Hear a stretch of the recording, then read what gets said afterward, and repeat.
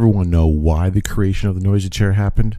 Well, people wanted to share their story, concerns, and being loud. Well, I'm here to listen, have an opinion, and talk to people. That's what this is all about. My name is Dave, aka DJ Dave. Love being part of a new journey with amazing people on my podcast. Hey everyone, welcome to the Noisy Chair Podcast, Season 2, Episode 207. I'm your host, DJ Dave, and with me is legendary OG of the New York's DJs. Please welcome Lenny Fontana. Lenny, thanks so much for coming on board tonight. Thank you for inviting me.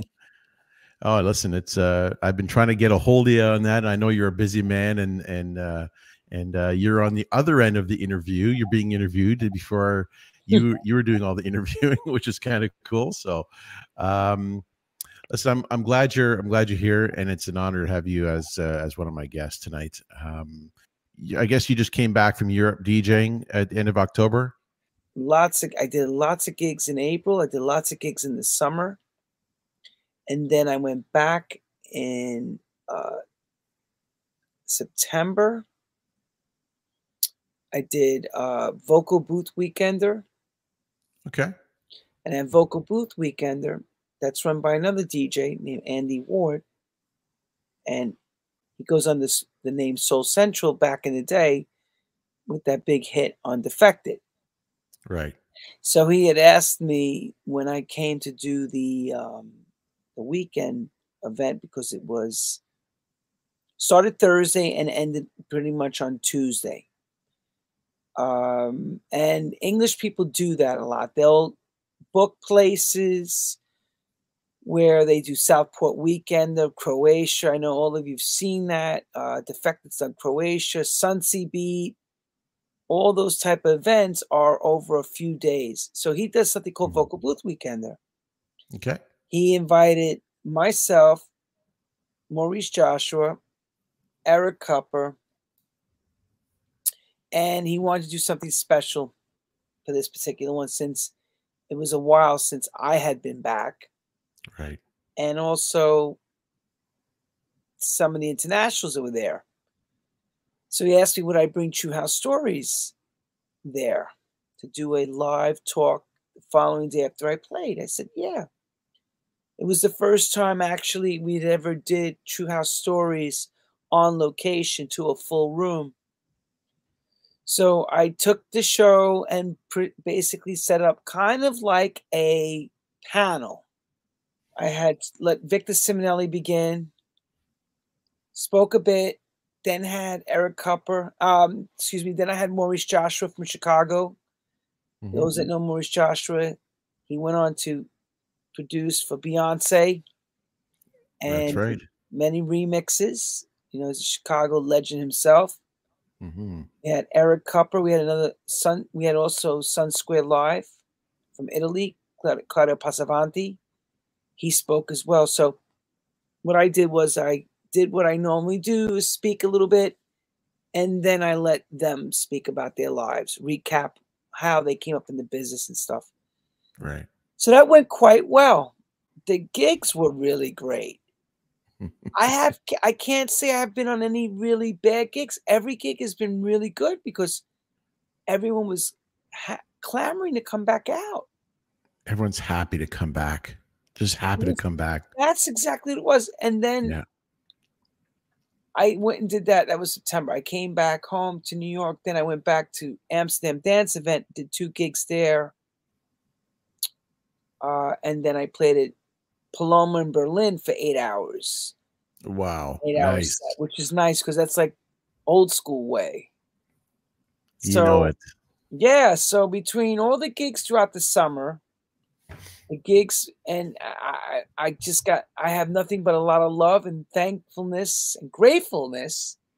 Because I'm always grateful, thankfully, that I'm accepted as still to this day playing as long as I've been playing in the game. Right. Right.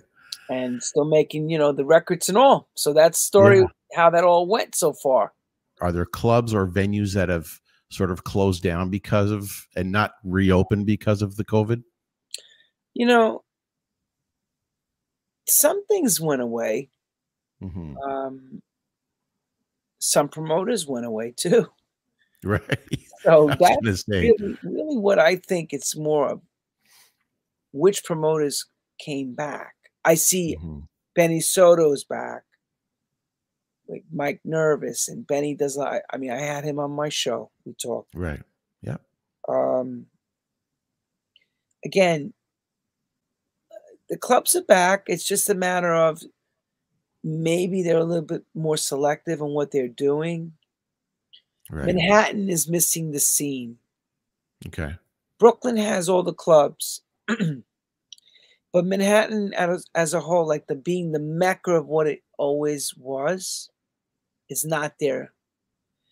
And somebody may curse me out and say, "What is he talking about?" Well, there's particular parties going on, Mhm. but it's not like it used to be where there was clubs everywhere. As DJs, do you find that since prices went up, do we, have rates of DJs have gone up as well when they do parties and gigs? Well, it depends. I mean, I talk to promoters on the top end. These guys are charging a lot more.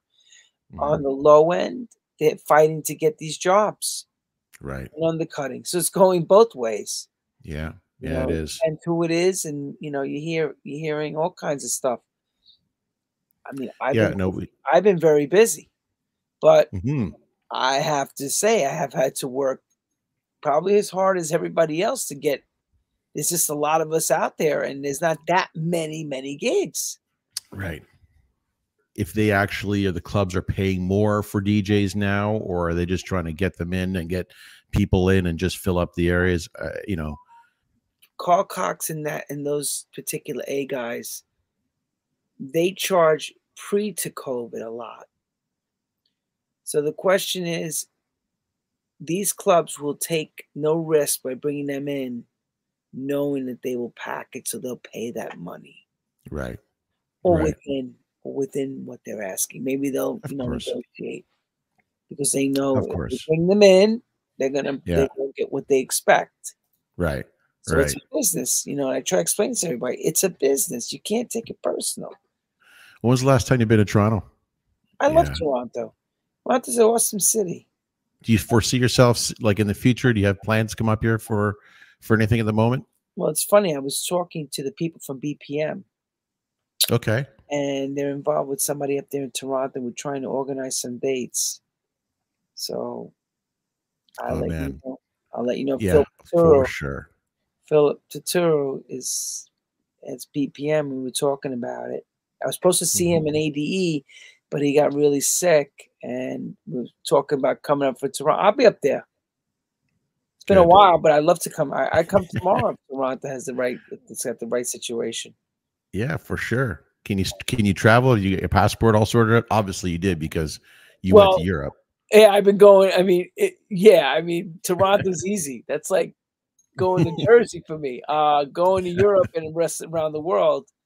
Yeah, everything's fine on my end as far as traveling. I'm already been past that. My first gigs, actually, the first gig I did this year was January. That Okay. felt strange because the I had to go to Tenerife to play, and Mhm. with the lockdown and everything, it was still very strict. I was worried about what happens if I get sick. Can I Right. get back? This was freaking me out because we were still, I don't know if I want to do this anymore now. Gotcha. The whole thing was just, look, It COVID's make a mother effer. You know what I mean? You're like, it you yeah, know, you're right. It it, makes you crazy. It makes your mind go in crazy modes it and made me thinking really about want me to things. leave the house. I didn't want to leave. I was like afraid. I was like, I'm traveling again. My God, this is crazy. Like all that, the I couldn't even figure out how to do it again. Like we dreamed about it, but it was like I'm actually going somewhere. Right. Yeah. And it was bizarre, but it was great. I remember Those when gigs you were not that great because they had such restrictions at you could only let like normally, let's say you had 500 people, they allowed 75 people, and so it looked right. empty. It was horrible. I know. It was horrible. I was like, this Yeah. sucks. I know. I know. It did my head in. I was trying to work around it. I, I got past it. I still worked and did all my thing and good. made it no more. You know, you just deal with it. But that was the first coming back out. April was awesome because the restrictions were lowered. I went to play in London. All the DJs came to see me. Nice. It was nice. It felt really good. What a great feeling. You know, everybody Yeah. came out in attendance to see me. We hugged, we laughed. It Yeah. felt like it was like kind of like the thought. Look, put it like this. Let's get into that thought process. The war ended, and you're seeing everybody again. That's right. That's how it felt. And ADE, Amsterdam Dance Event, felt the same way like that too, because I saw more people this past time, and that was a good feeling, you know? So good. Oh my God. What a great feeling. Now, do you find that, the style of music you play, you're getting all types of ages coming in, like, us old school to the younger generations? Do you find them coming in and enjoying your music? Oh yeah. I tell you what, you get all age groups now coming out, Hmm. from really young to an older crowd. I Right. have no problem playing to any of them Awesome. across the board, and they enjoy. It depends. I put myself in a position where I can read my crowd. Hmm. I know what they want, Right. and I'm ready for it. So if I'm coming in there with that mindset, I know how I'm going to program my evening. You know, if it's going to be Gotcha. different disco feel, or is it going to be me playing like a full across the board set? I'm going to work through the night. Depends on how many Yeah. hours I get too. Yeah. I mean, especially 8 hours. If you're playing 8 hours, I mean, Well, that's you're not often. It's not often I get to play that amount of hours. yeah, but you're throwing everything in there, like a lot of different, Shit, I could take s- you on a good journey, good yeah, tour. man. Did you ever record that? Did you record that 8 hour set at Yes, all? actually, it's on SoundCloud. It's on the Lenny Oh Fontana man. side. It's live at Paloma, Berlin. It's really cool. Oh, I'm gonna post that link up on that if you don't It's mind. really cool. And it's not often I get to do something like that. And they sent me the recording after. I was like, wow, this is super cool. Because I was telling my business partner, Manuel, he was with me in Berlin, and I said, I wish we were recording this. And then I get home and they send me a message. Says, oh, by the way, we recorded the set. And I went, really? You recorded? Wow. Because normally they tell you they're not supposed to record the set unless they Right. nobody told me anything. There was no recorder there. They recorded. They sent me the full 8 hour set. Man, it was worth Oh it. man. It gives you a representation of my musical pedigree and the style I like to play. Absolutely. The storytelling of your music, You're born and raised in New York City? Totally. I'm a New York man. My blood runs New York red. That's awesome. I love it. I love it. The big family growing up? Yeah, I have my younger sister and my younger brother. Awesome. The three of us. Yep. Okay. Who influenced you into music? I gotta give credit to my grandmother. She's no longer here. Mhm. Um, she wanted me to play piano, so starts at age 6, piano. So I become classically trained because Nice. of that. Awesome. Now, mind you, so in my Okay. Okay. house, Frankie Crocker on WLS New York Radio 107.5 was on the Mhm. radio, and he was what you would call a drive time radio DJ. I grew up with that around me. Frankie Crocker was a big influence, musically speaking. And Mhm. as disco started to become a mainstay, or should I say dance music, he also was playing that music too before it even became huge, the Hmm. disco craze. We're talking the mid 70s, Right. all the I was way. gonna say, yeah. Yeah, so that was what was going on in my life. I'm listening to all that music, and that's how I was able to get to where I am today. Look, let's say in the early 70s, I remember taking a pretend microphone and not a microphone, an antenna, taping it and having these big headphones and pretending I was DJing, not DJing mixing, radio DJing, Right. not realizing, not realizing if I'm doing anything right or wrong, just imagining what I would thought a DJ be doing, Yeah. and playing Al Green, Let's Stay Together. I remember Isaac Hayes. I was playing these records on a garage turntable, garage, Right. garage Right. turntable. Okay. We all did that, man. We all did that. All had that opportunity, pretending we were radio DJs, being the one talking and Dude, I all wasn't about the going out music. to no David Mancuso loft yet. I wasn't old enough to do any of that yet. The only club I went to was called Pillows and Sheets in my bedroom. That was my club. I mean, there was nothing, No, zero like that. not at But all. I can say my mother had a party in the projects because we lived in like in a council housing at that Hmm. time before my father Yep. became a stockbroker. It was kind of like the projects. And we had this black couple down the hall, Ronnie and Darlene. He was a police officer. And Darlene and him were hustling. And this is in the mid 70s. I never seen hustling before. And they were talking about that they were going to this club in Manhattan called the Gallery. And they were hustling. For whatever reason, I heard all these names. They stuck with me. Later, as I got older, it hit me. Wait a minute. I was hanging out. And Nicky Siano and the Gallery you mentioned, I went, oh my God, that's where they went dancing. And that's where I saw them hustling. And I put everything together later on. But because I was remembering all that stuff. Right. Right. It's crazy. And of course, did I ever dream that I'd be friends with everybody years later? Yeah. Never at that time. But all this was going on like a microcosm in different parts Yeah. of New York, and people were going out, coming back, and they showed us how they danced. It was awesome. They were spinning around. I was like, and I think if I remember, they were playing not Love Is a Message, OJ's Message in Our Music, something like that.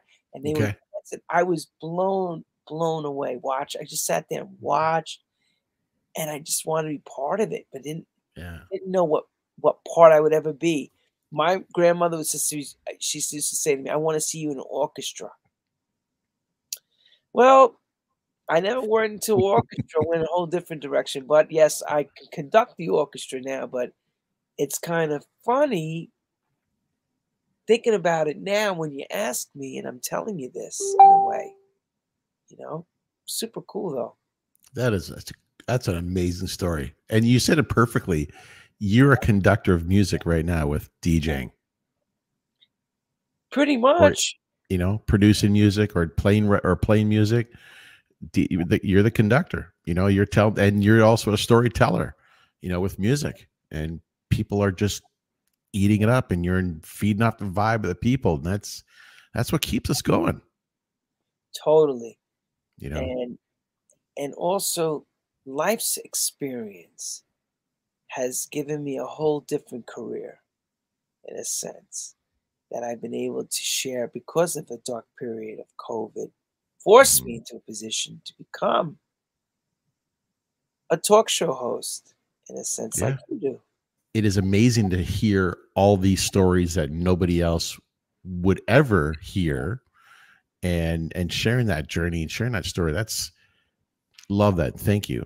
I love that. Leading up to the days, of becoming a DJ, because you were surrounded by music of like the disco, which really gravitated towards you, but you're also, in the Bronx, it was hip hop, funk, and even rock and roll. You sort of just gravitated to the disco, I guess, is what it was. Correct?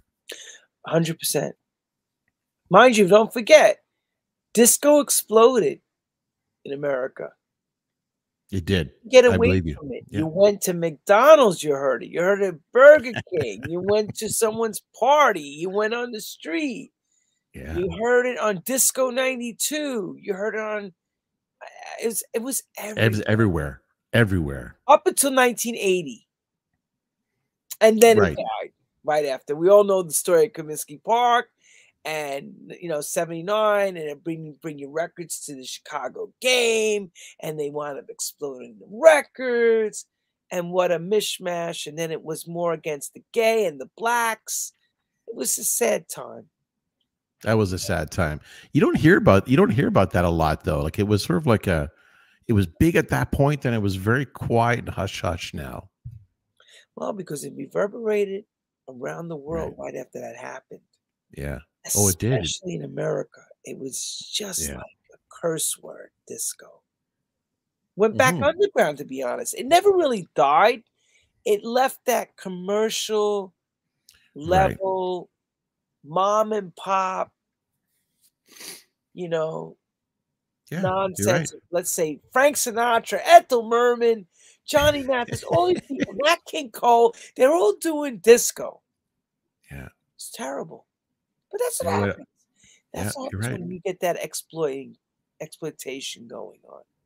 It gets to a point where record labels saw an advantageous moment to make such a killing, and they did. But it got to the point where they bastardized it. It was no Right. longer good. Now it's ridiculous. It gets to a point where you go, "Ah, I hate this," and not me, but the pushback from people. For example, Right. so you have people who are diehard rock people, diehard into Led Zeppelin at the time and those Mhm. rock bands, Wings, whatever, Creedence Clearwater Revival, all that stuff. Yeah. All of a sudden, rock music used to be on the radio all the time. Disco happens, throw all the rock records out and bring disco on. And that's what happened. It got to the point where it was just too much, too fast because of Saturday Night Fever. But nobody understands how that Saturday Night Fever thing really took off. Really? Like, what do you mean? Like how that whole movie, Yeah, Saturday Night Fever? how it worked. Yeah, So like Robert tell us. Stigwood, what he did Yeah. was he said to Paramount Pictures, "We're gonna work a ballad song as the release. How Deep Is Your Love? If I could get that record to go #1 in each state or whatever territory, you have to match me with promotion dollars for the movie." So he worked the Wow. record piece by piece. So How Deep Is Your Love hit #1 in Cincinnati. Now they got to push the record. They got to push the movie in Ohio. And that's how that thing blew up. He went with Wow. a ballad record. Ballad. Wow. The Bee Gees. Correct. Because the Bee Gees was his branding band. That would happen. They went with a goddamn ballad. That's true. A Brilliant. ballad. I was going to say brilliant marketing, branding, business, all in one shot. Amazing. Then you get the back end. The thing blows up. Paramount's movie, because that movie was actually meant to be more for Grease, for Travolta to get the Grease part. Right. He signed on to do this 3-picture deal. He said, "All right, I'll do it." And then the movie became a crazy, went nuts. Yeah, phenomenon, like you said. But then you said that disco sort of, went underground back in the 80s. Is that when typically house came into play from the disco era of Let's be 1980? honest. Before you could say house music, you had what they called R&B dance. You had electro. Okay. You So had way before this, way before house even was mentioned as house. yeah, because there's so many great records from 1980 to before 84, 85, when house music started to show its head. Mhm. That think about this for a second. I talked to a lot of Chicago people, Right. and what were they influenced by? Italo disco. What does that Italo mean? disco. Italo disco, the piano tracks out of Italy. Think Okay. about this for a second, everyone. So in North America, disco became a disgusting word. So went back into the nightclubs and people were doing underground style records. But overseas, the faster music never ended. It kept going. Hmm. That music was still on the radio. People were still loving it. Here, it slowed down. You had new wave starting. You had what they call dance-orientated rock. You had what you would have called disco would be more dance music or R&B dance music. If you Gotcha. had more of that blacker sound to it. Yeah. Um, and then, of course, electro comes into play, which would be more of the stuff like what Arthur Baker did and Tommy Boy Records Right. that time. So you would still categorize it as disco, but they didn't categorize as disco. They changed it to genres, to different types of genres, and that's how it formulated to go into house music came a little bit later. Tommy Boy Records. You mentioned his name. You had him on your show last week. Silverman, yes. Great show. Great show. Great guy. Cool cat, man. Oh my God. Tom is as down to earth as I Mm-hmm. am. You know, he's. I mean, you have to think. Tom's been there through all of it, through the 70s, the 80s. Look at the stuff. You know, when you want to talk iconic, you want to talk about Right. icon. That's an icon to me. Yeah. Yeah. He No kidding. revolutionized and changed how we heard music. Think about it. Amazing. Yeah. I totally believe you. I mean, and I think everyone should watch your show and check out the history back then with Tommy Boy Records of what he went through, what he did for us, not just as DJs, but for music listeners and lovers of music. But had to be done. Of course. I mean, I think he took a ton of chances back then. You know, a ton of chances.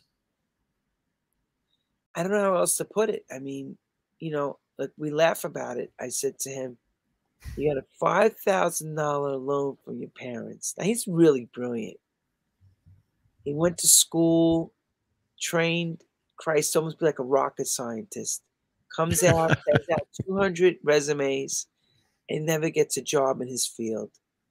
And Wow. then he creates, with two other friends, a thing called Dance Music Report, an article every week where they would, go out, interview different people, and it started in the disco era, 1978.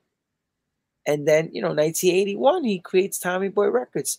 In between, he's involved in music seminar, all these great things. So, Amazing.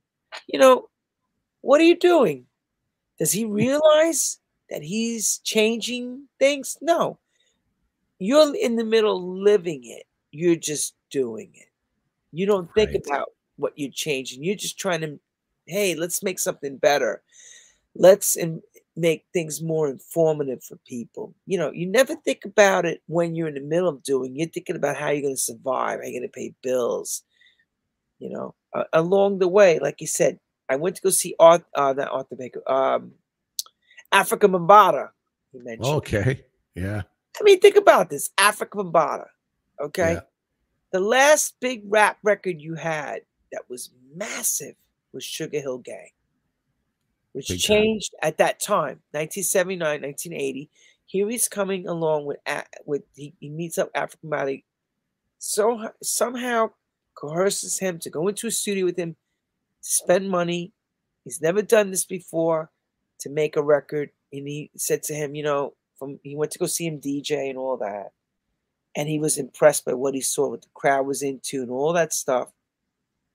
And it brought him to this level where he said, "Would you make a record with me?" And they did. His first record was Jazzy Sensation. Pretty Right. cool. Not a massive hit, Mm-hmm. but not too long after, the record that changes everything once again, that sets him as now leader of this new school, will be Planet Rock. And from there, the rest is history. Read the book. You know what I'm saying? Read the book on. I mean, you know, but to hear him tell you himself the Right. things that he was telling me on my show, which is why my show is really becomes more like a music documentary. There's a lot of times when the people that I'm sitting with that I'm interviewing never spoke about any of this stuff anywhere. No So amazing. interviews, no, because a lot of times journalists are journalists. In Right. my show, you're hearing them speak, and I'm guiding them, you know, and I'm blessed Amazing. to remember a lot of the information because that helps for us to Have a gather, conversation. yeah, to keep Yeah, man. engagement. Engagement's a big part, you know. No, it is huge. Now, when you started the True House Stories, were you sort of creating it more of like a podcast, like an interview, or your intentions were to say a couple things, engage with them, but let them tell you the story? Is that how you wanted to all perceive? Let me reenact the phone call to Marshall Jefferson. MJ, yo, what up, Lenny? Dude, I want to try something. I just want to try to bring something to everybody. Would you come on if I did something where you tell a little bit about your life, more so off the cuff than me giving you questions? He's like, yeah, you know, why not? And that's how it happened. It was more like, hi, I put the camera on. Hi, I'm Lenny Fontana, and welcome to True House Stories coming out of New York City. And tonight, or whatever it was, today I said, we have one of house music's greats. And I explained who he is and what he did and how he did it. And then we brought him up and he said, man, I'm going to have you open up every time I go out somewhere. And I hear that from everybody. Whenever they come on my show, I hear the same. I hear, man, what an introduction.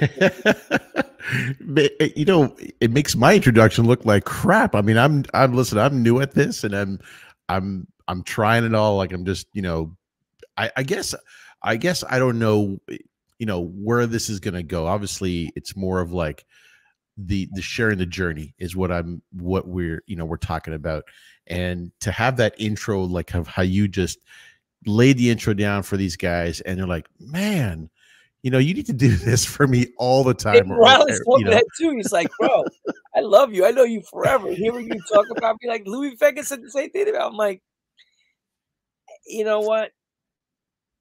I learned that from Johnny Carson and watching David Letterman and all them and all the greats on TV, that, you know, how they set them up, how Right. someone sets someone up, gives the Okay.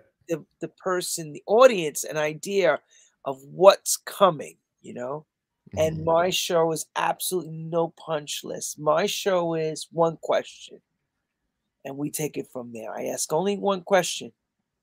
You know, and I tell this every time. If you listen, if you watch the show, you'll hear me after the Right. monologue start the show, and I'll say, "How does music find you, DJ Dave, as a young kid?"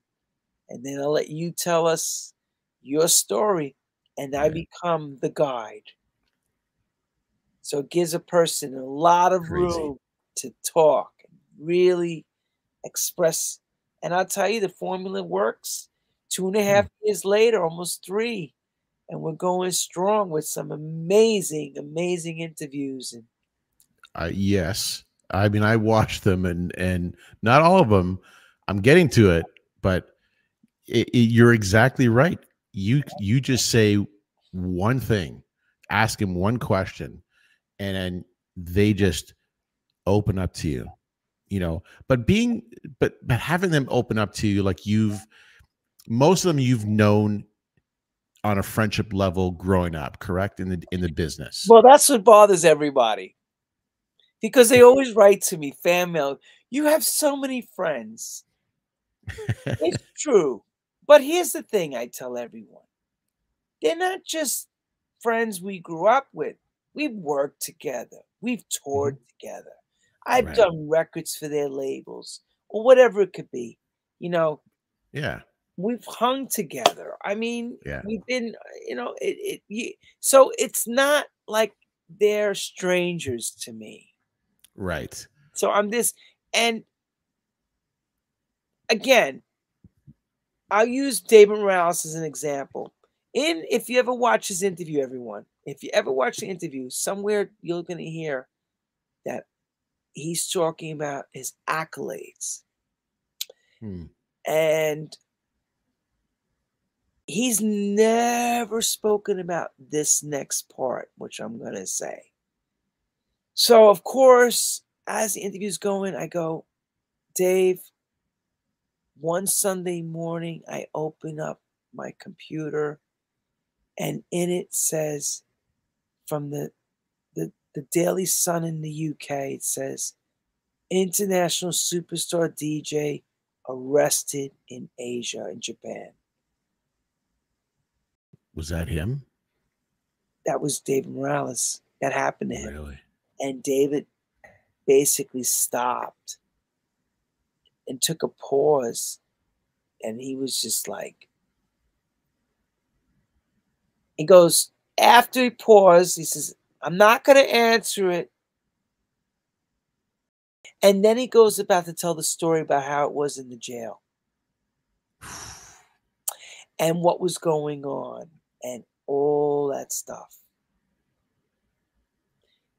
And he also said if it was a young kid that asked him the question, he probably would have stopped the interview. But because it was me and our friendship and all that, he was compelled to have to answer it. So I respected it. And that's why that show that I have, True House Stories, stands on its own 2 feet. Big Because time. those are the type of things that we get deep down. I mean, I've heard some, the best interview I should get an Emmy Award for is the best interview with tears and all. The best one Tell to me. this day is DJ Sneaks. Really? When I put up that I was bringing Sneak on, I got hate mail. You have no idea. Are you serious? Because the people in England were like, they were just not having him. They didn't understand why he is the way he is, why he's angry and da da da da. I told everybody the days before I was leading up to, I said, trust in me. I will bring you to understand why Sneak is who he is. Right. And he's going to tell you all. Do you know at the end of that interview, Sneak has said it so many times that he has somehow, through this interview, not his credibility, but he's been able to get his honor back. To me, that was exactly why I wanted to do his interview.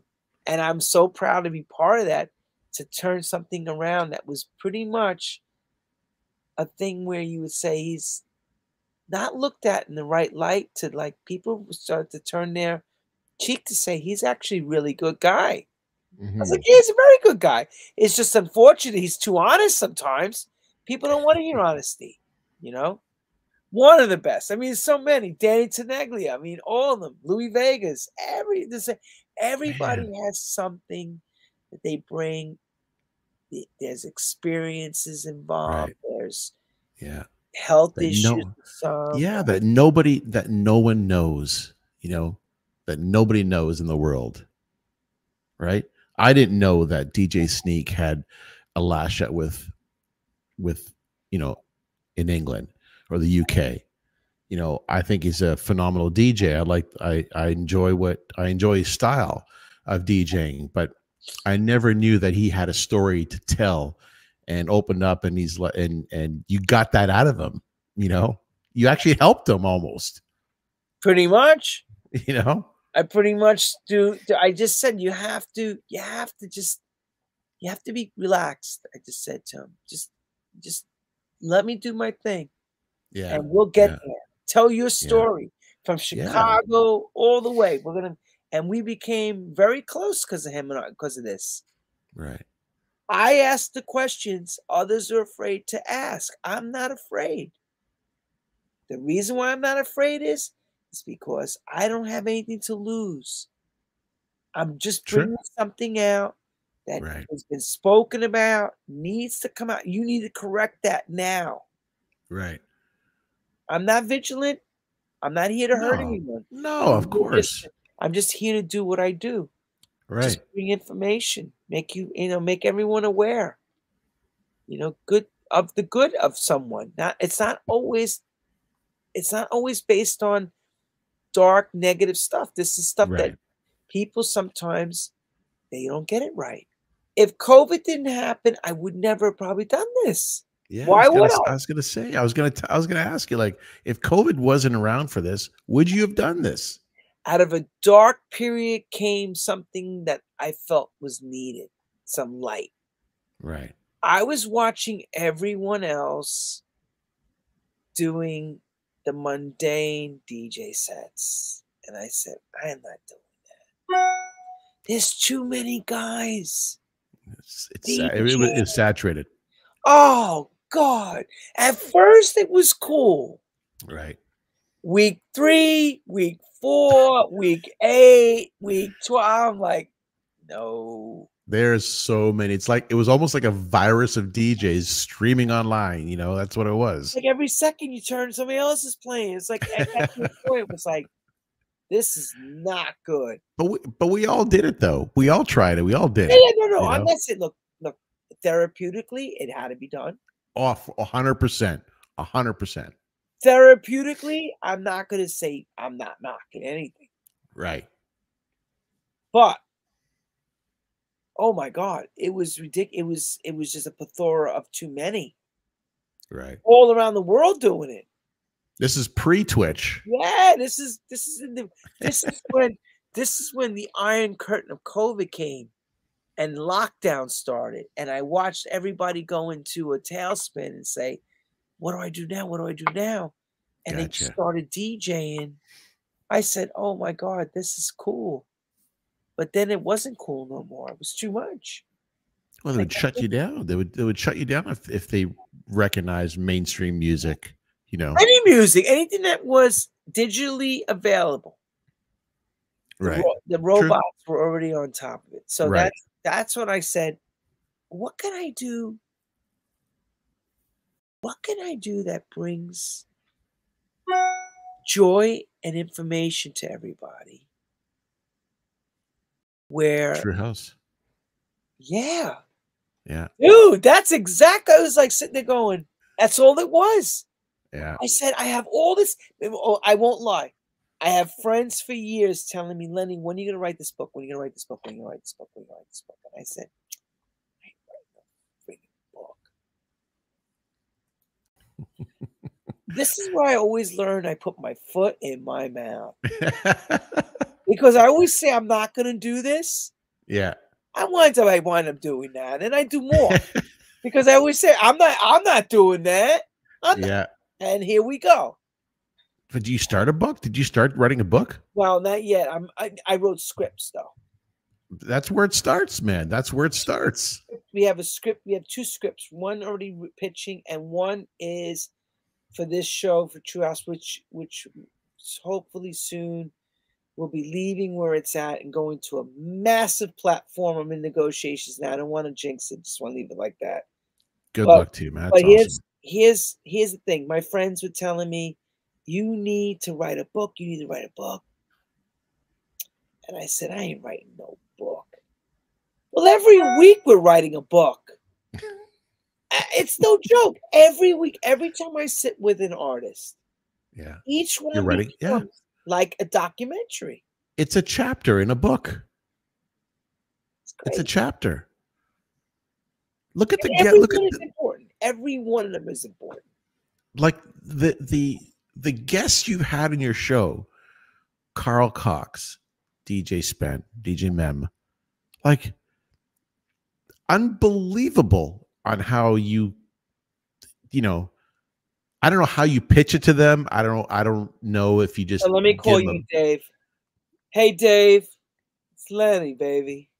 a You want to what's come up, on? Lenny? You want to come on True House Stories? That's all it is. That's Yeah. crazy, Well, what man. do you got questions for me? I got no. They love what I say. I don't have no questions for you. So what do you mean? I'll give you an example. I spoke to EDX today, Mauricio Colella. Yeah, EDX. I EDX. know EDX forever. Saw him at AD. He comes running up to me. I'm having a meeting. He says, "Hey, bro, I haven't seen you so long. How are you?" We hug each other. He says, "I want to come on the show." Okay. So I send him a message, and he calls me on my phone. He says, "So I'm coming on? Okay, I could do December." He says, "You have questions?" I says, "I don't got no questions for you. I asked you one que-" He says, "You're not gonna send me a bullet point?" I said, "I'm gonna send you nothing." He says, "If I watched the one with Louis Vega," and then I says, "Well, then you see what I do, right?" One question. Right. One Everybody question. loves that. Well, what are we gonna talk about? Do I have enough time? This is the next question I get. Do I have enough time? No. Uh, I don't think I have enough to say within the time limit, right? They tell me. Right. I'm like, well, how long do you think it's gonna be? Well, it could be 1 hour or maybe two, depends. If your call cock it could be four. If it's Danny, it was three. Right. Danny said to me straight up, "Oh, I'm really nervous." I said, "Danny, Wow. Really? this is," yeah. He says, "I don't like to." Danny, listen, it's like you and I talking. And as we're doing this and we're in the truck, Danny says to me every time, "It's like I'm only talking to you."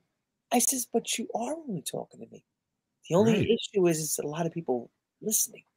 I- So, That's right. so watching and listening. Yeah. Yeah. But my point is this, it's really simple.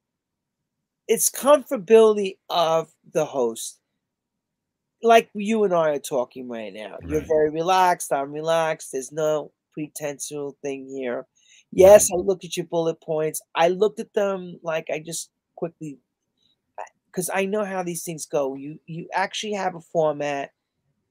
You try to stick on format unless it's a show where I'm sitting with questions. Right. It's more yours is more of the noisy chair podcast is a relaxed. We just go on and we talk and then people will pick up what we're saying. I don't I don't ever want to make someone feel like congruence is part of this problem. Like I have to be within that box and that time. If it takes you a little longer, go ahead, tell us, explain. And I don't cut off I was gonna say my axe. I don't cut off my Right.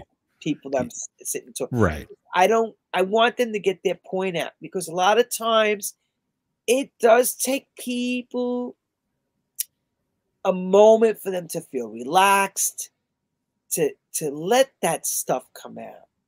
It's more of a therapeutic thing, if Mhm. you know what I'm saying, Of course it is. than it Like being a structured thing, you know? correct. Because if I have it structured, but it's funny, EDX is like, okay, I'm going to watch 2 or 3 of the shows. I said, go ahead, and don't worry, send me pictures too, because I like to show and tell. I love doing show and tell too. Yeah. Love that. Little old picture from the old days. Nikki Siano was great. Yeah. Studio 50 for the gallery full. People were like, wow, we want to teach. I want to teach. I want to mentor. I want Yes. people to learn all this. I don't want it to stay with me. I want this information out there for all of you to take Right. you around. Because what is it going to do with me? And let's say, for instance, Frankie Knuckles, right? Oh, Obviously an icon of a DJ remixer producer, like have what's your relationship with him back in the day? Francis. Rest in peace.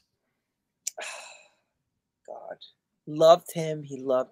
well, let's say it was mutual. Hmm. My admiration for him was, I pined at him when I saw him. Even though he was our friend, even though he was an ally, he he he championed my records. Uh, I always talk about this story, Sound Factory Bar, going to see him on a Friday night, hanging out with him at his booth, and the way he just played records, the way he finessed the from the rack to the turntable. My Crazy. record. Let's just talk about him playing my record. Okay. Okay. I made this record, right? Produced it, mixed it, and I'm sitting on the side watching him play into my record. The, him mixing into it, the crowd screaming on it. Goosebumps, man. It's like, wait a minute, this doesn't sound like my record. It's Frankie-fied. I can't explain it. I was just I gobsmacked. I'd be Yeah. like that going, why does it seem so different? Why? The way he Tell me. mixed it in, the way it's EQ'd, it was like an out of body experience for me. Right. That's how I felt. I can tell you exactly the record. A Place Called Heaven, and the group was called Tension. It was on Azuli.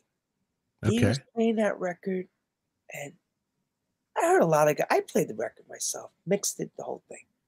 I heard him play it. I was just got blown away.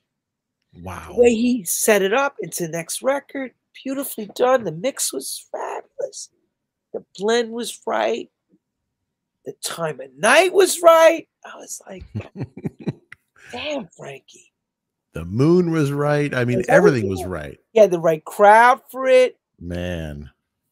in New York City at Sound Factory. It was amazing. It was all of it. It was all, everything was right about it. You know, Unbelievable. he's like, baby, what do you think? I was like, oh my God. And, but Frankie's like this. If he didn't like you, you knew it. Because he just didn't have time for you. He was a sweetheart with everybody. If he liked you, you also knew, and he also told you off when you were wrong. That's how much he cared for you. Like, I had to see, I'll go to a conversation I had with him. He's no longer here. I'll talk about it now. Yeah. This is when I was doing the Larry Levan story for the BBC, The Legends of the Dance Floor. So I called Frankie, and I'm interviewing Frankie for the actual recording. So before we get into it, I'm like, Frankie, I'm saying to him, this is around 2011. They just don't want our music anymore. And he's like, do you think it's only you? Like I was telling him, like, nobody wants me no more. I'm kind of like crying, not crying, just talking. Right. Right. And he's like, girl, pull it together. And that's what he said. What you think? He said, you got to keep pushing. You got to show them you can do it. Don't let them stop you. I took that to heart when he told me that. Mm. He was right. And I put that phone down after that interview with him doing the whole thing for me, for Larry, because he was very close friends with Larry. I took those words to heart. Never let those words go anywhere further than, it gave me the strength I needed during that time, because EDM was, you got to remember, everyone, this is around the time EDM was at its peaking part. Okay. So, soulful house, disco house, all that type of, gospel house, they weren't having it. And it was difficult to get that kind of good work that we were used to. Mm. You know, we were overlooked for a while during that era. You know, so he's like, I'm struggling, I'm pushing. He said that, and I'm on the mend, baby. I said, I hear you. And and it takes a lot for someone to tell you that. So, you know, you take those words for what they're worth, but I'll tell you, when you're inside, everyone thinks on the outside everything is always amazing, but it's not always amazing. You know, inside we could be crumbling. You wouldn't know it, Right. but that's just the way it is because we're not going to make public announcements. Hey, things are not going the way we like, or we're not getting the gigs we want, or the records are not getting picked up because, you know, the record labels weren't feeling that stuff. It's just, you know, that's just the way it was like an in between time, you know. But those who stood on prevailed and kept going. I refused to let that surmise me. You know, I Right. refused it. Yeah. And I just I saw nothing less. I love this music too much. I love it with everything I got, you know. Unbelievable. Within and you were obviously very close to him. Oh yeah. And you know, like I get goosebumps just thinking about it because it's like, you have been around, you're a legend, all these iconic DJs that back in the day. And Frankie Knuckles is like up here, at least it's a big name. It's like he would take a track like he took yours, and you're like, is this my track that he's playing? Because it just, he knew how to create the mood with every track he played, mixing it, queuing it up, however he did it. It's just amazing. I mean, like, obviously Tears is one of my favorite tracks from him. I mean, it's been rendered so many times by different people, but his track was just, you know, incredible. A record that stands out for me with him and Eric Cup was that Fable record. Okay. The Lil Lewis when they remixed that I Right. still play that and it makes me go nuts. I mean, Whistle Song. I mean, there's so many great Frankie records. So many, of course. There's so many great Frankie Knuckle records, but Frankie has a special place in my heart because, you know, without him, without Tony Humphries, without Yeah. particular people championing the music, we wouldn't have the careers we have today. It's the way it is. Yeah, man. You know, Who's taking? they set they set the standards for everybody else. Yeah, yeah. You're absolutely right. Who's taking care of Francis's stuff right now? Is there like a company or corporation that's doing that right now?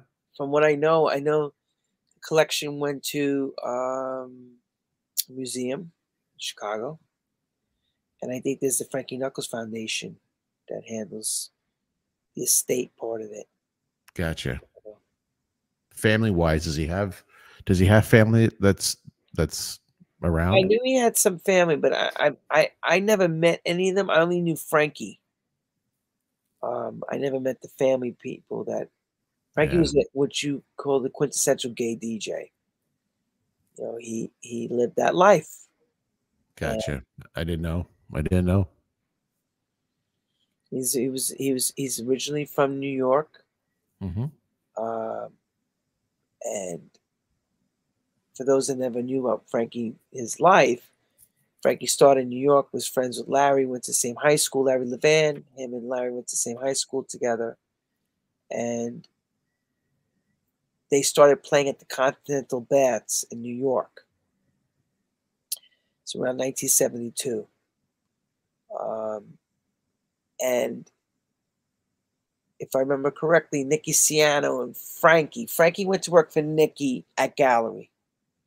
Okay. And Nicky had him doing all the stuff around the club,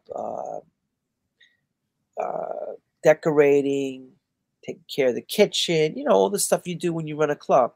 For sure. And along that came learning how to play music. And Nicky kind of showed Frankie and Larry. So when Continental Bats opened up a spot. Larry heard about it. Larry was doing lights at Nicky Siano's gallery. Larry went to go run and work at Continental, and then Frankie came and followed him, and Frankie started picking up after Larry. Larry went to another club. Frankie stood at Continental.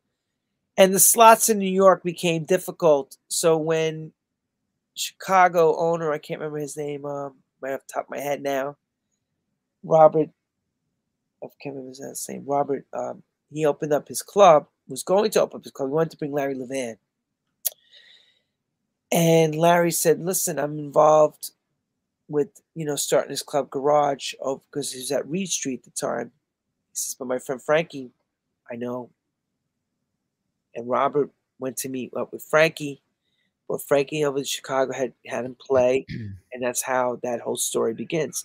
So Frankie becomes the DJ in Chicago, creates a story. Larry creates Garage, and they're both at the same time going. And Frankie, along the way, starts to get his mark in the house music, where Larry's demise, as Frankie's going up, Larry's demise is beginning. You know what I'm saying? So Yeah, Frankie comes back to New York to play.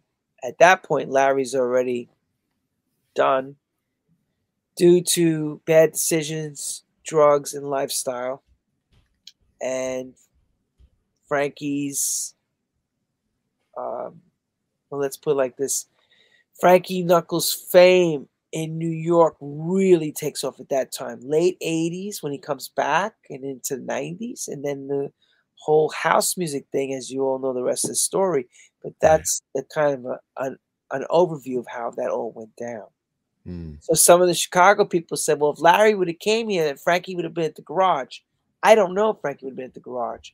But the way it went was Larry stood New York, Frankie did Chicago. So they got their own Larry Levan, which is Frankie Knuckles. And New York was Larry Levan. So you had two black gay DJs that set a standard in the dance music industry that was unprecedented. Both of them. And both best friends. They both did amazing, amazing things in their lives. Amazing. That's crazy. But Frankie was also into music production, correct? So was Larry. So was Larry. Larry had Peach Boys. Larry had Garage Records. Larry was doing remixes. Frankie was doing remixes. So both of them were doing, think about it. They're both doing, and both were into fashion. That's Larry wanted to be a fashion designer. So did Frankie. They went to FIT. It's crazy. Yeah. They both end up playing records and becoming world-renowned, massive DJs. Larry did things before anybody else did things. Man, you know what I'm saying? Crazy. Larry toured before anybody else toured. And he had the best sound system and the best nightclub in the world.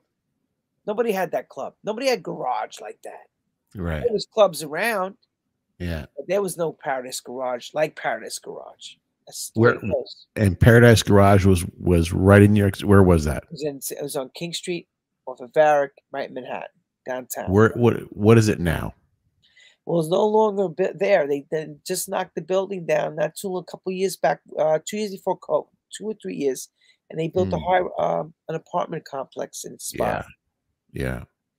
That's what usually happens. But up until it was 2017, the actual building was owned by the telephone company of New York. Oh, wow. Bob Bell owned it.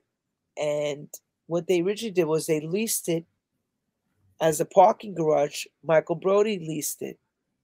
And he found that club because it was actually a club before he got it. It was called the Chameleon. And then when he got in there, he was parking cars and then building his club. But he brought Larry Levan in, so they started slow. They would do construction parties. 1976, 1977. They finally got open in January 77, and they closed in 87. So they were really open for 10 years. Right. But he was like the king of his castle.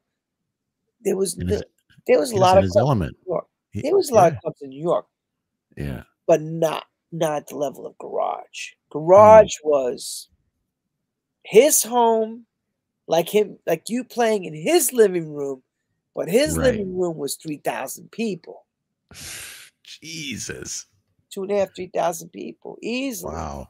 On a weekend, they have 5, 6,000. Think about it, between Friday and Saturday night, about 5, 6,000 people in that room. So if you had a hit record, if Larry was playing a record of yours through a weekend, it was massive. By the next week, the record was known all over New York already. People See? were talking, looking for the record. Yo, what's this record Larry playing? I play like that That's all the time. that's like today's version of social media. Correct. If the DJ is going to play a track from somebody and they play it and it's a hit, people are going to buy it off BeatSource tracks, wherever they're going to buy it. Yeah, but you know what? This is a little bit different now. This is because we have a fragmented situation. There's too many. Let's put it like this: because there wasn't that many records around that time, Hmm. a record would stand out like that. It within 2, 3 weeks, this record was like huge, radio plays and everything. Right. Now a record does that for it to get to Spotify level and all that, the algorithms. It's not easy in a dance record. It's too fragmented, you know. Um, Yeah. but we hope it can Yeah. come back like that. You're into music production as well, correct? You got your record label.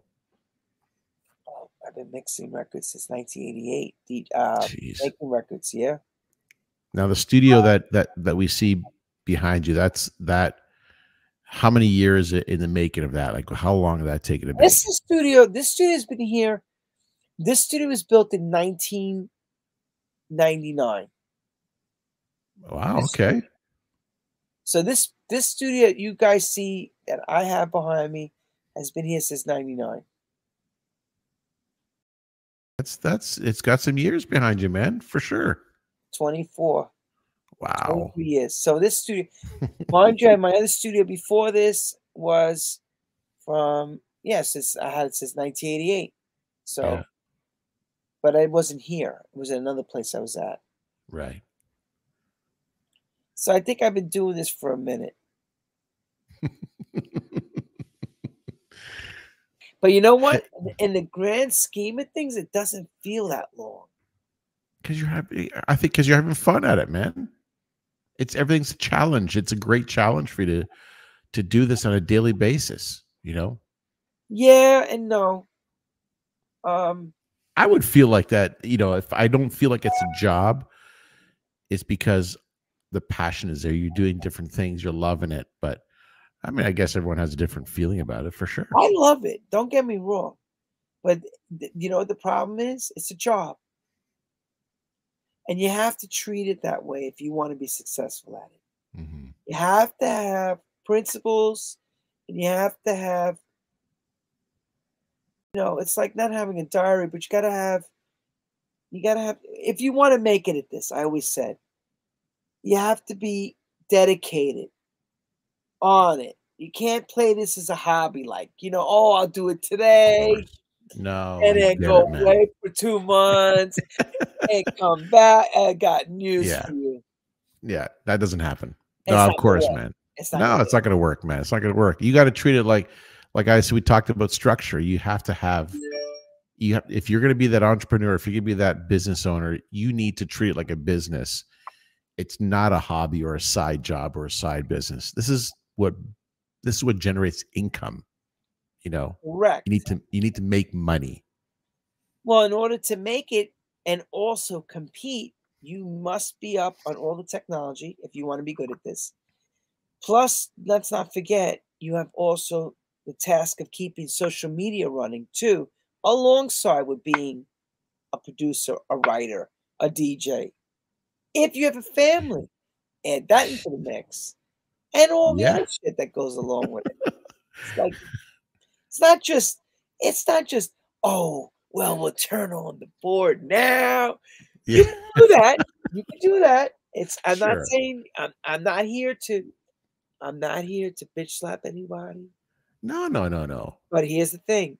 I talked about this with other people that do this as well for a living, and they say it the same way. If you're not in it 24/7, you're not going to ever be able to be truly successful at it. You know who said that to me was I had a chat with Alexa Tipple in the UK, and I think you know her as well. She said the same thing. She says if you're not into it 24/7, 7 days a week, putting the hours in, then it's not going to work. No, it's difficult because the moment you get something running and then you don't and you stop for a while, you have to restart again. And Yeah, of course. that's a hard thing every time to stop and start again. You get to the point when you do the stops, and the longer you do the stop parts, it gets harder to come back and do the go. It's hard to catch back up, to catch up again. You don't catch up. You don't catch up. You're right. You wind You up don't. losing that time, and you say to yourself, "What the hell am I doing?" You know, you have to think about it. Man, are you using also the new style digital production studio equipment and analog stuff as well?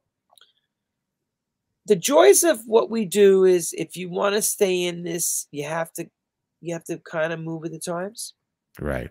So I am working. So the question is I should say the answer is yes, Yes. I'm working inside the box, which is the computer, and I can work outside the box. Gotcha. For speed reasons, it's a lot easier working inside the box because with analog gear, it's temperamental. You also have to, when you're doing different records, if you flip it from record to record, it's not that easy to recall on a console. You have to, meaning you have to, each pot has to be moved. You know what I'm saying? Geez. For the EQ Right. points and all that. With inside the computer, you can do 5, 6 records simultaneously. It's true. You can do 100 records, 1,000 records if you I want. know. It all depends on you because all the settings come up for that particular record and all that. With the actual physical mixing console, everything has to be programmed physically. Right. That's why years ago when you made records, you had to kind of get yourself through a record, finish it, and move on to the next record. Because if you try to do something what they call the recall is where you had to bring the record back up and try to get to sound like what you have on the master or what the record sounds like. It never really sounds exactly the same again when you bring it back. You know, settings sound a little bit different, or sometimes the record may sound just a bit, never like magically what happened when you mixed it that time. But now with digital, if you mixed this 10 years ago in digital, when you bring it back up, it's going to come in exactly the way you had it. Yeah, and obviously you're mastering everything in-house as well for yourself, right? No. I send that stuff out to be mastered because I'm old school like that. I like somebody else to touch it, to give it that gloss, you know, that it's like the clear coat of the car. When you put that glossy end, you know, I like to have somebody touch the record to give me a bit of that's good. That's sheen. good. Yeah, I you know, I look, back in the day, I come off the guys from the 70s and 80s. You know, when I was coming up. And a lot of the techniques that were shown to me were stuff they were doing during that era. That never left me. What I did was with today's way, as I implemented some of that old style of work and converted it into the digital world. Gotcha. To make my records sound the way they do. Right. But there's some things I still like to do. I still like to work with live musicians at times. Okay. Where I'll bring in a bass guitar player, a horn player in, you know, when I need to track it. Also, I like to have where I send what they call the pre-master, meaning this is the mix before it's that finished sound that you're used to hearing, and send it to a mastering engineer to have them give it that loudness effect and that spaciousness, that glossiness in the end. You know what I'm saying? That's important to me. I did it with the Hell Yeah. I've done it with all my big records. I send them out to really good mastering guys because I believe Awesome. it's an art, and I like to have another set of ears on it. I was just going to say, another set of ears is always want someone else to have a listen to it. Perspectiveness is very important Mm-hmm. in artwork. Right. Somebody else can see your piece of art and see a completely different thing, Mm-hmm. including musically. You're listening to something, you could give me as a producer something, I'll hear something completely different than you're hearing. It's all in the perspective. Has that happened? I've also been told where maybe the mix wasn't correct in certain parts and I've had them come back and say to me, "Do me a favor, can you go back in and adjust this and then send it back to me?" And then after hearing it, they were right. You know, Let's see. Yeah, it's, works, man. it makes a difference because sometimes, you hear certain people's music and you say, "Christ, it sounds very linear." And a lot of times that is because they're in the inception, they're in the Mm-hmm. middle part, they're in the ending, they're in the distribution. They're not feeding off anyone else to get someone's opinion to say, "Hey, this is not correct." Right. Or what if you tried a way of saying it? What if you tried this? Yeah. And it makes Yeah. all the difference. Of course. Speaking of your track, Hell Yeah, which is an awesome track. Tell Thanks. us a story. Oh, my pleasure, man. Tell us the story behind the making of Hell Yeah. Well, the artist Vangela Crow, Mm-hmm. um, another producer sent me a song of hers, and I loved her voice. Reminded me of an '80s R&B, like a Evelyn Champagne King or that kind of sound. I said, Mm-hmm. man, if I can figure something out. So I heard her voice, got a really cool record for my DJ sets. This was about a year and a half before I started working with her. And I contacted it. His name is Larry. I said, Larry, listen, managed her. I said, would she be into doing a record with me? He said, dude, I know she would. I'll set it up. So I said, all right. So we spoke. And the way it works with me is I need to have a muse. So, for example, when I mean I have a muse, now that I know she's around me, Mm-hmm. now I'm going to start to think about what I could put together that I feel is going to work for her. So I came up with the track, the music that you heard, Mm-hmm. and I sent it over to her. And she calls me up. She says, I love it. I have an idea. She goes in. She says, I got this idea. I want the whole crowd to sing to the song. Okay, cool. So she doesn't have any way of really recording it at her spot. She says, look, she sang it to me on the phone. She's singing it in parts. I'm getting a Mm-hmm. gist of what this is. I'm like, okay, that's pretty cool. Let's schedule come in. So she comes here, the studio. Yeah. She says, all right, this is what we're going to do. I'm going to sing each part down. It's perfect. I said, I won't say anything to you. We'll just record it because I have to see the end. I have to hear the end. Not see. I have to hear the end result before I make a decision. So she starts putting down the parts. Let's first verse, second verse, the backing vocal. Listen to it. I said, all right, leave with me. She goes home. I send her MP3. And then I say to her, I need you to come back. I need you to do this, this, and this. Changes on the parts. Right. Totally agree. Because now you can hear the actual schematic is starting to become a song. And then it so happens at the time, Manny Ward, who's DJ'd up there, and we used to play at Stereo with Angel Marias. Mhm. Manny calls me up and says, Lenny, listen, I'm doing this project. Can we use your studio? I said, sure. So he came and used my studio. And while he was here, I said, before you leave, can you do me a favor? Can you sing the backing parts to Hell Yeah? But I just need Hell Yeah, like the crowd. So Manny and all of them were here. I recorded after their session. They finished their session. I said, real quick, they all put down their parts.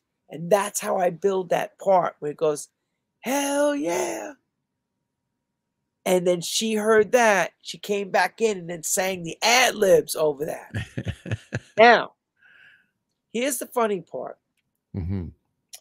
I did the track in 2018. Okay. We were getting ready to put this out March of 2020.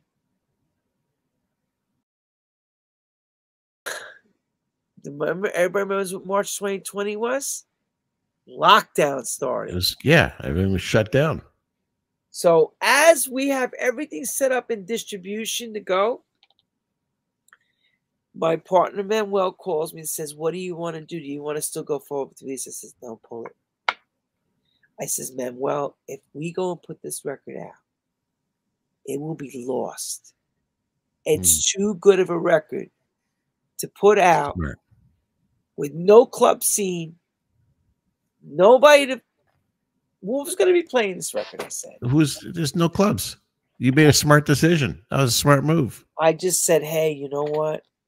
You sure? I said, I'm not. I know I'm more than sure. Put the record away.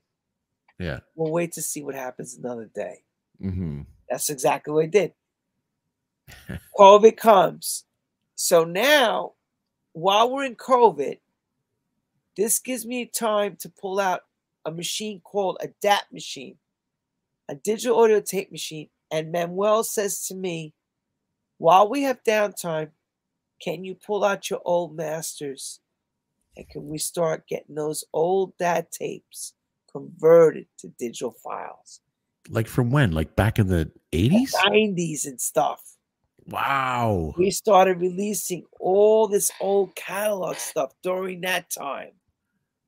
Stuff that was lost that I forgot about. It gave me time. I had right here, I had all my boxes, and I was just converting all the stuff to digital files, remastering everything, and that's all we did during COVID.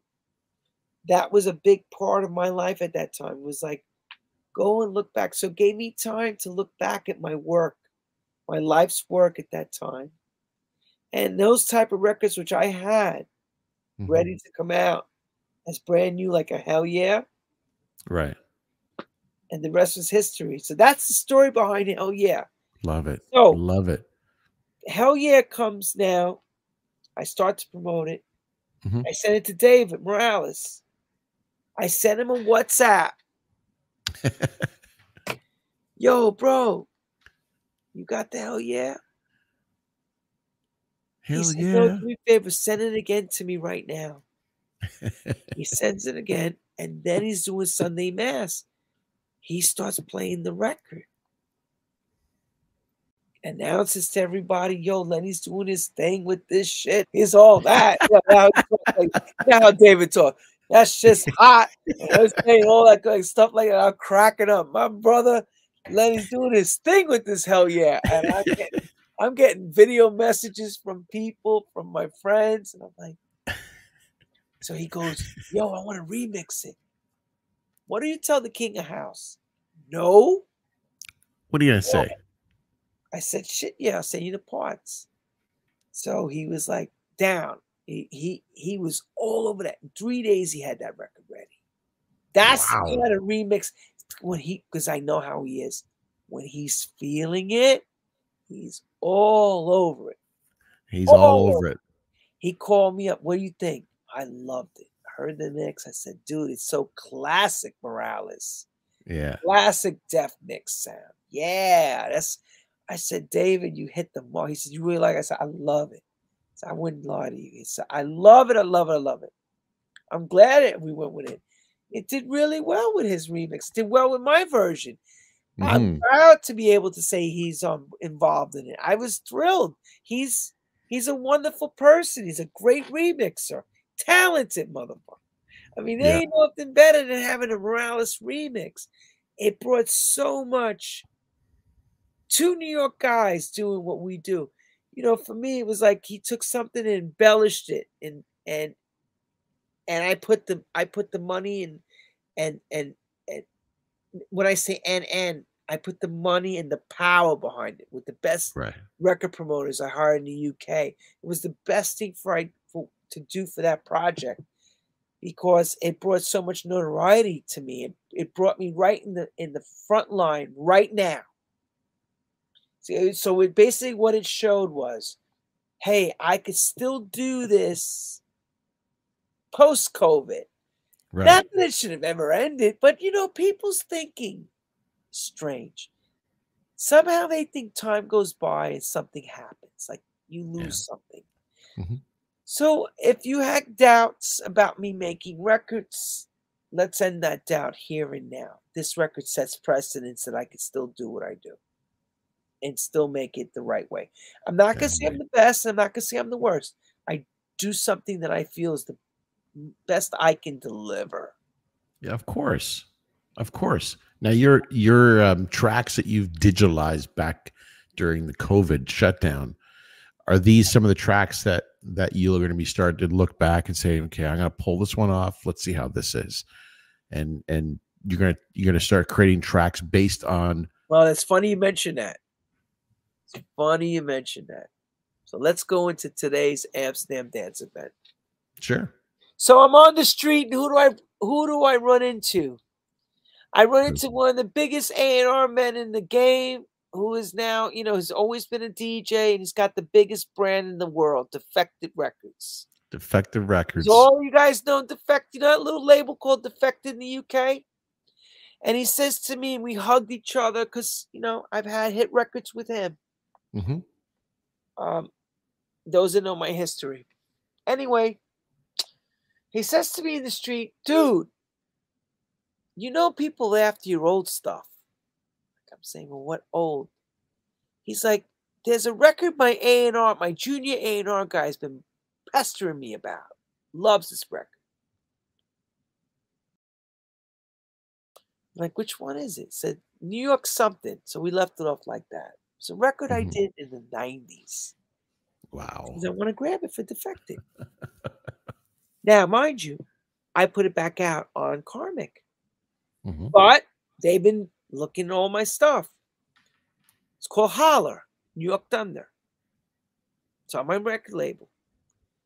Defected says to me, I want the record. I want to grab it. So we're talking about it now. So you talk about my old stuff. That record was done in the mid-90s. He's like, dude, they don't want your new shit. He said, just like that. They want your old shit. I started laughing. I went, wait, we talk like that. You don't want my old shit? You want my old shit that I made back in 30 years ago? He's like, yeah. You know what they want? He says, these kids are going, and I know that. They're looking for the old stuff because I get those constant emails, messages. You know, this record you did back in 1994? Yep. You know, is that on digital? A lot of stuff was not around. The vinyls were around, but they weren't digitized. So all I did was I went ahead and digitized all that stuff that was only available on vinyl. Smart move. And I did it during, once again, I needed to do things during COVID. That was nothing that I've been putting off forever. Right. And my partner said, perfect. Now you have all the time in the world. And I said, you're right. No excuse why you can't. And I said, no, you're dead right. Yeah. And I did it. It was so many records that were only on digital. I'm sorry. And are you wrong? Vinyl. Only on vinyl that were never they just weren't. They were pre the digital era. Right. It's pre-digital. Crazy, right? People that's so cool, man. Damn. Right now you can go on karmic-power-records.com. Karmic-power-records carpower-records.com, and you'll see all those records are there. I mean, Also, you can, yeah, I can buy them on there. yes, you can. You could go on Beatport. You could go on Track Source. Yeah, They're all around. And all if the you don't, platforms. and if you're not, you go on Spotify, streaming. That's awesome, man. And you're getting, and I'm sure you get a ton of people saying, "Why didn't you bring this out sooner?" Right, Dude. Why did I do a lot of things? I know. I mean, you shoulda, coulda, I woulda. say You this know. all the time. Why did I do this? Why did I write a book? Why did I Right. make a movie? I never thought I'd write scripts. I never thought I'd be doing talk shows. And then not only that, the talk show, I also do the radio show, True House Stories Takeover. Yeah. Radio show. So it's just you know, I tell everyone, here's the thing. You know that word never? Be careful with that word, because I've constantly Right. say it, and I always say to myself, why'd I say that? Now I'm doing it. And I'm Good for liking you, it, man. or whatever it is. Yeah. That's awesome, man. Are Thank you still, are you getting like a I guess just fans, or actually not fans. I mean, yeah, fans of you, potential producers that send demos to you to have a listen all the time. all the time, man. Chronic Power Records would constantly. If you have a single you think that we should hear, upload it right onto the site. Go right to the website, demo submission. Yeah. Always, I'm checking everything, because you never know. Hmm. My motto is, I'll share this other funny story with you. I had a chance to sign Eddie Amador's big record called House Music. Hmm. And I turned it away. And Deep Wow. Dish signed it to Yoshitoshi. Well, that was the rest is history. House Music. Record was massive club record, massive hit. I swore after I did that, I would never let anything go by again. That's why I kept everything. I turned that record away. Big stupid maneuver. We're friends, me and Eddie. Really good friends. But I had the chance way before anybody else to get that record. Man. And I said, nah, I ain't gonna do nothing. Yeah, well, speaking now later. When you find that right track that someone sends to you, like, is that like part of your business of what you do, or do you sort of just branch it off to other record labels that might have different genres that they're sending over to you that doesn't fit in with you? No, I don't even do that anymore. Okay. If it just doesn't fit, it just doesn't. I mean, You just tell them I'll lightly. only go after, listen, for the amount of time it takes to do everything these days, I'll send to Manuel a list of records I feel we could sign, and then he'll Gotcha. go ahead and proceed to send out a message saying, we're interested in the record, yada yada yada. Yeah. And 4 to 5 times we're signing stuff, or it could be a problem. Maybe you don't have the clearance on the vocals. A lot of times Right. you're dealing with new producers. They don't understand the ins and outs of the record business stuff, the legal side. Right. Sometimes I got to walk away from records because sometimes they use the samples where you go, oh no, if you put that out, we'll definitely have a problem. I'm You're gonna not. get sued. Yeah. I know, because I know the records where they got them from. Right. So you got to look into all these parameters. And Yeah. I love sampled records. Don't get me wrong, but sometimes there's certain samples where I have to go, I can't touch that. Yeah. I know it's going to be it's going to be an issue. Is it worth putting this in? Well, where's the win on this? It's not going to be a win. It's going to be more of we're paying a ton of money. Yeah, going to be. Hey, look. there is situations where those type of things are necessary Hmm. for the betterment of a hit. And Right. I mean a hit being like commercial hit. You will overlook those hardships because you know there's so many fruitful parts you're going to win. You know, that's where you have to make the deal with the devil. you're, you're right. It's a You're deal absolutely with right. the devil for the betterment of the overall game. Right. You know, you may not make it on the front end from the record, but then there'll be a lot of the fringe benefits that'll come in from the back end. Of course. Absolutely. And that's Hmm. part of understanding business. Hmm. If you understand the record business and you understand the parameters of it, and you have the insight and the fortitude to see past this piece, then you can be a success. But you got to know, understand what you're dealing with. Right. And a lot of these new kids have not a clue, nor care to learn. They just want to sign. They don't give a Yeah. shit. They'll sign whatever they're just signing away. I send the well, I don't send it. My partner sends the contract. I've gotten the contract back within 10 minutes later. I'm like, what? They didn't even read it. You Just signed fucking signed it. I wait a minute. And in the contract it says, please, you know, you make sure a solicitor or lawyer looks at it. I'm like, what?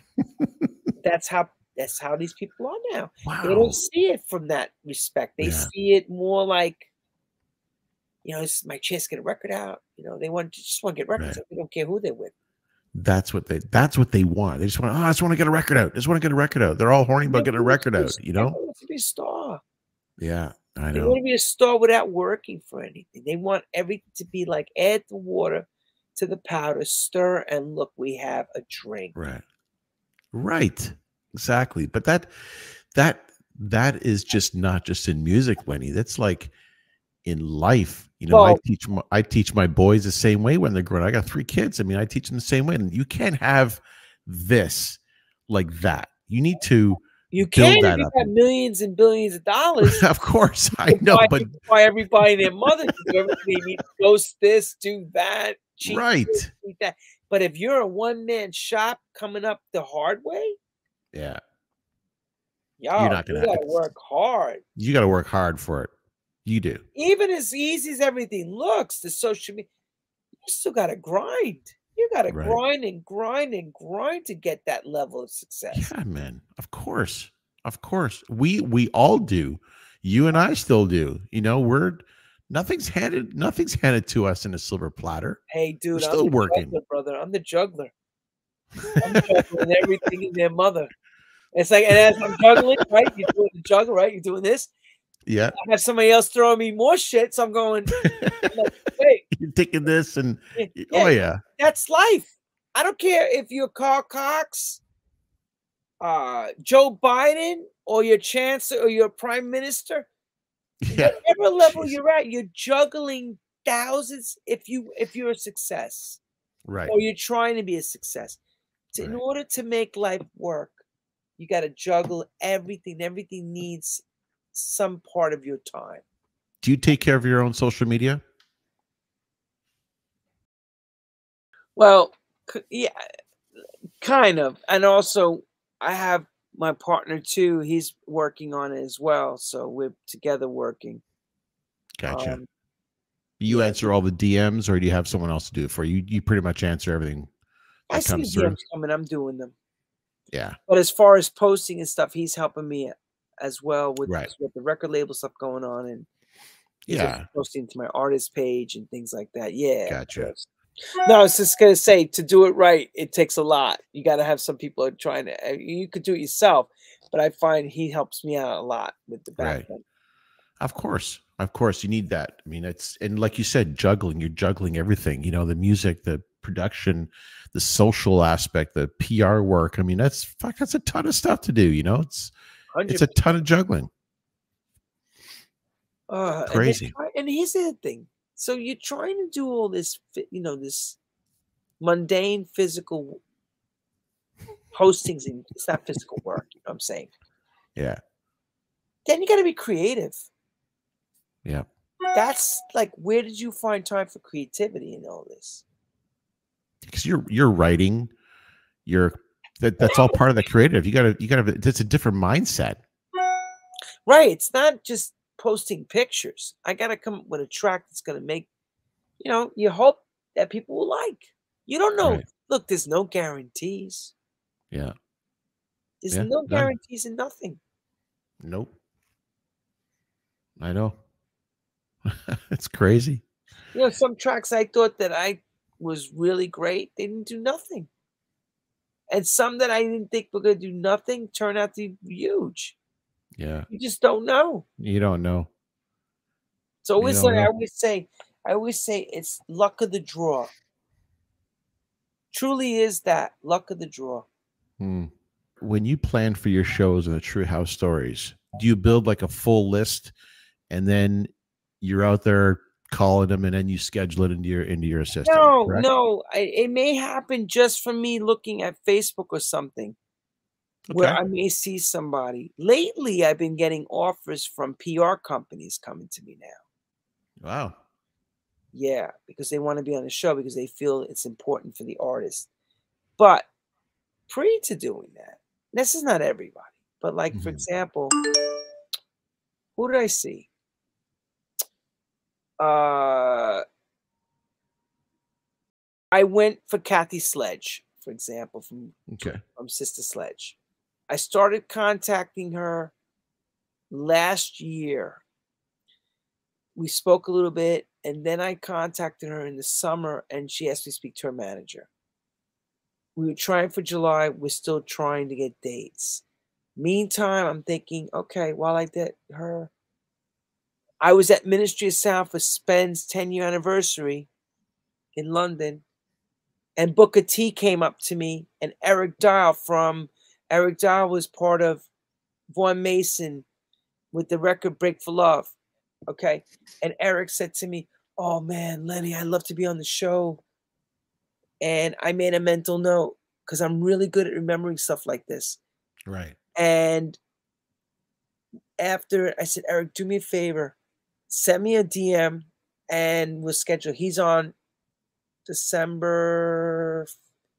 No, he's on November. I'm sorry, day before Thanksgiving, 23rd. 23rd, I'm saying, 24th is yeah. yeah, so you see what I'm saying? So I'm looking at my Hmm. calendar going, all right, I need to fill in the dates. And then I started to think about who I wanted to have on and who I haven't touched yet and Right. who's relevant, who's sometimes I like getting people that are not relevant in the sense of they're not in your face. Mhm. But we bring them on and all of a sudden they are now back in fashion again. Some people told me they've come on the show and work started to come in after that. May it be writing Amazing. a record, maybe they're back singing for somebody, Right. maybe they Right. got hired to do a booking. I've heard this a few times Awesome, because you man. don't know who the hell's watching your show. Right. Same with your show. Yeah, You don't know who's going to be absolutely. watching this show when it goes on. You just put it up. You don't know who's going to be watching what I'm saying. What's Lenny going to say next? They want to know. You're absolutely right. 100% agree with you. You know, like I mean, you mentioned Booker T. I mean, he was an awesome guy to talk to. Awesome guy to talk to. He's got I love his style of music, the soulfulness and I guess and also what I'm going to compare him to maybe to Ja Big, who was on your show, and a Canadian boy, and and his style of mixing, like he can put on a good storytelling with his music, Exactly. and whether it's Latin, whether it's Afro, tribal, soulful, deep, whatever it may be, he can create a journey for you, and that's what I like to see and hear. Me too. And I You know, also like that he was loved by women. That was a big attraction for me. really? I Okay, said that's good to know. I I didn't know said that. I said, "Yeah."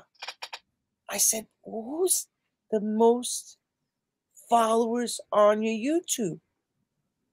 He says, "Women." And every woman I talk to says, I love Jabig.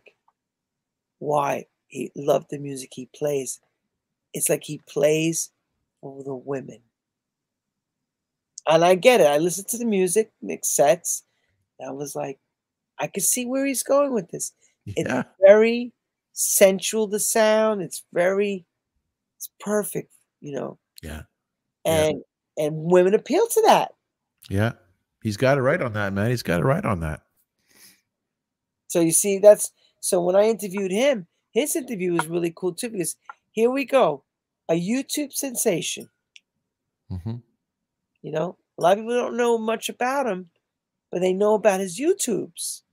Right. Well, And now I they said, know more because of you. yeah, I mean, we brought him Right? out in the forefront. Oh yeah, now they really know about him now, because Sure. you can go and listen to him talk, and he explained. I made him explain his life, you know, to really give an insight to who Jabig was. I mean, Right. not was, is, and what he Is. does, Yeah. and why he did this. He's one of the first guys to go on YouTube and do these things. Nobody was doing that back then. What's your favorite food? I enjoy Italian food. Yeah. I enjoy Italian food a lot. Yeah. Now, what part of Italy was your I'm family gonna from? say more of the Campania area, the south, and you know, the food from that area of Napoli down to You're right. Sicily. Okay. You know, with the mozzarella and stuff. And Oh yeah. I enjoy all that Yeah, pastas from down that area. but New York has got so many different Italian restaurants Guys, and New York's different. like a microcosm of Italy, for Christ's sake. But I will say this: after Yeah. you go to Italy and you've eaten, even in someone's garage, blows away any great Italian restaurant you've been anywhere. I believe Nothing you. is like eating in Italy. I Sorry. believe you. There's nothing like it. When you have Japanese sushi, it's incredible. I'm not a big sushi guy for some reason. I don't know. Spanish food's the same. In Spain, and what I've had in Spain, the tapas, amazing. Yeah. Are you into hot sauces at all? Mm, I'm more mild. More mild? I'm going to send you some. I have another company that makes flavorful hot sauces that you cook with I and can do add it. I and just don't like when my tongue is burning. no, nothing like that. I'm going to send you some of our hot sauce, Oh, wonderful. I Um, appreciate that. yeah, no, listen, it's the least I can do, man. I mean, it's amazing. I appreciate you coming down here and coming online and talking about it. Um, you still get nervous when you get up there the first time? Not nervous, excited. Yeah. It's different. Like I'm like a prize fighter.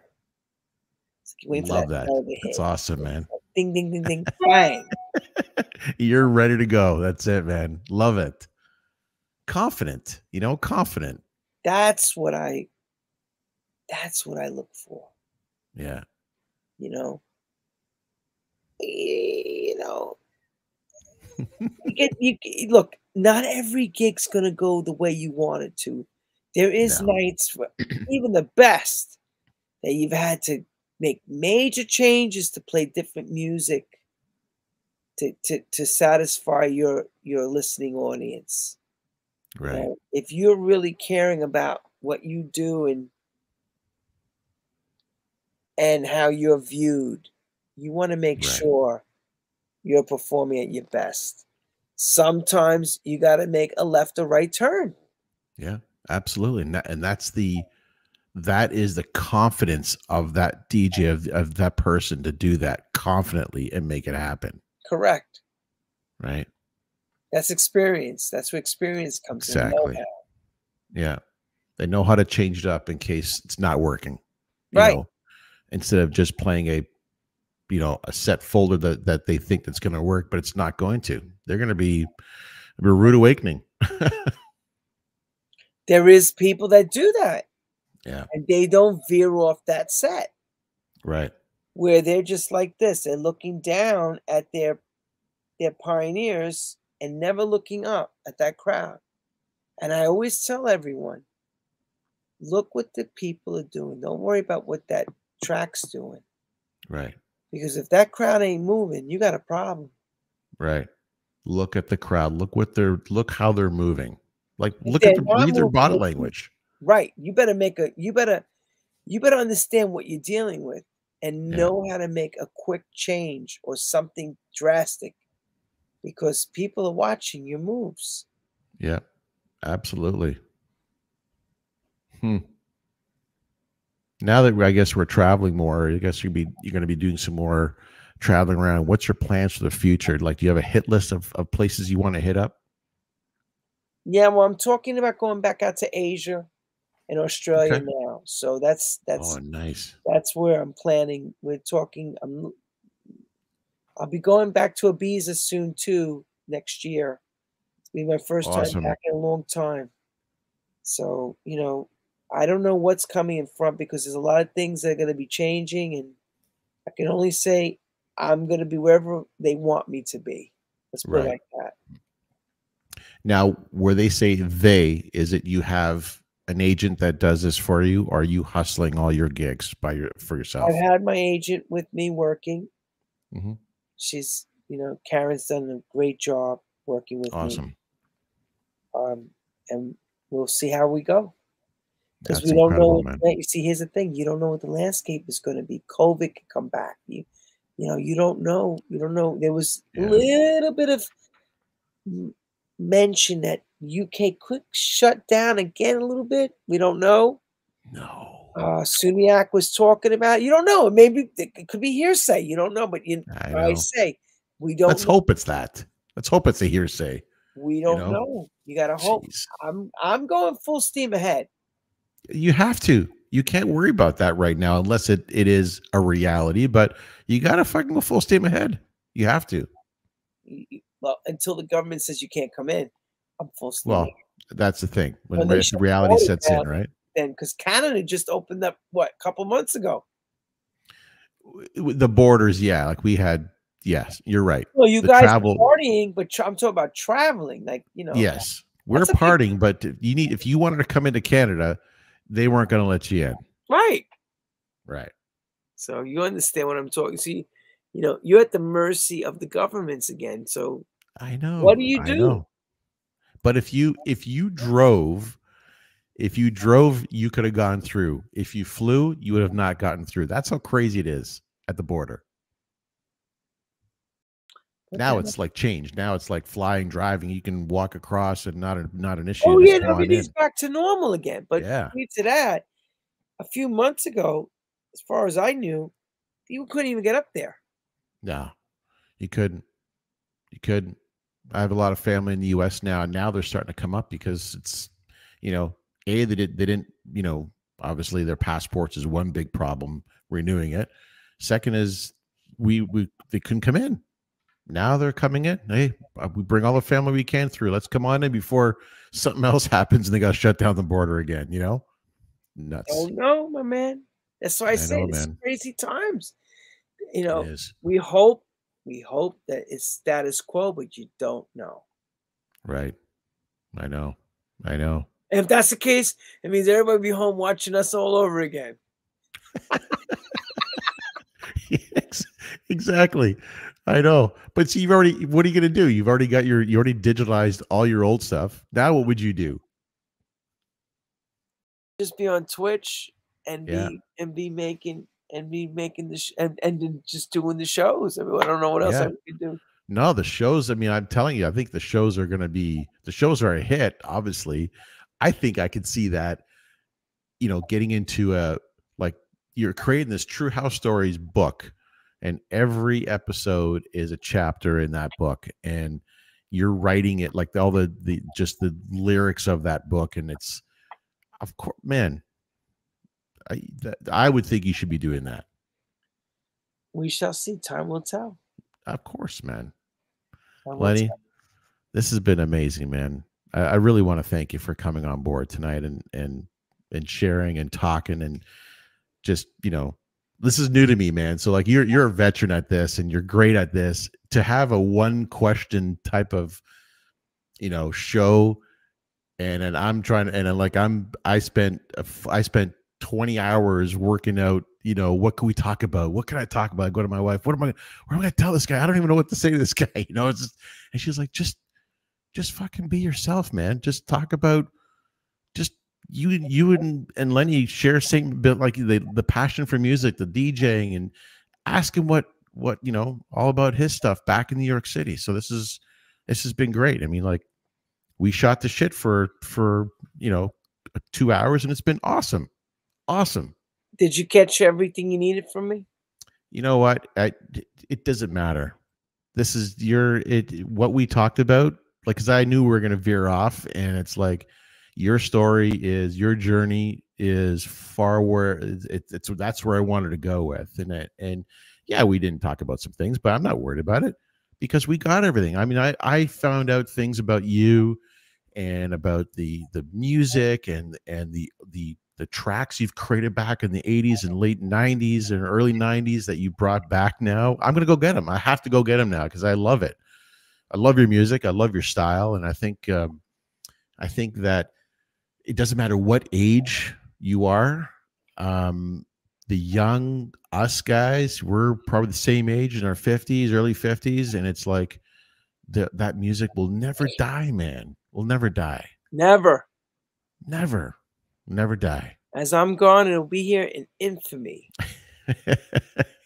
You're absolutely right, man. My man, DJ Dave, thank you so much. I appreciate the offer. Lenny, I appreciate you. I would say to you as congratulations on your show. Keep going. And thank you so much. All the best. Oh man, that's me telling you. I wish you all the best, man. This has been great. This has been fantastic. Lenny, thank you so much, and I wish you nothing but huge success in the days to come, the gigs, your true house stories, and you coming up to Toronto and us hanging out, having some drinks, and we will. And we'll you do know, it. We'll make that happen, man. Make that happen for sure. Will. I'll be back before you know it. Awesome, buddy. Take care, everyone. Thank you again. You can catch me on TrueHouseStories.com on Wednesdays.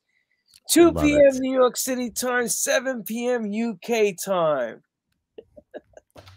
Love that, man. Buddy, thank you so much, Lenny. Have a good night. All the best, buddy. Around the Take world. care. Thank you again, brother. Ciao, buddy. Ciao.